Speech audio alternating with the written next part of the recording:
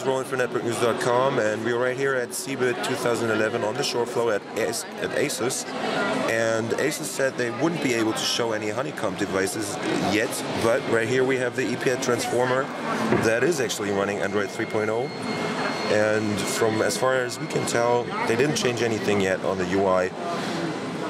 Just the typical as they get it from Google.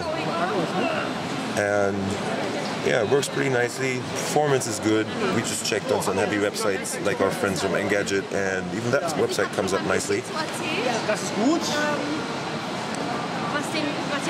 As you can tell, JKK has been here.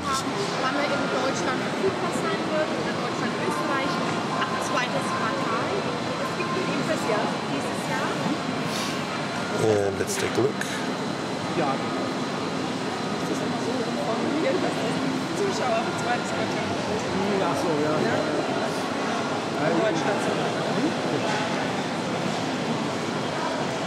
The network is still working, so we can actually surf and check out how good stuff works right here. And let's try a YouTube video. Das heißt Eee Pad Transformer. Performance is really nice, even with all the ads and all the other stuff. Here's the video. And you actually get to choose, and there's the new video player right there. Looking good, working nicely.